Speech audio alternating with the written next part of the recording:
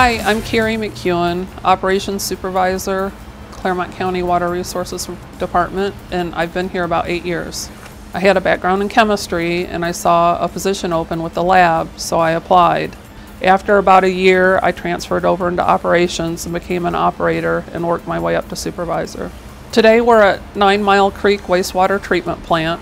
We have about 3,400 to 3,500 individual customers, and so far this year, our average daily effluent is 2 million gallons.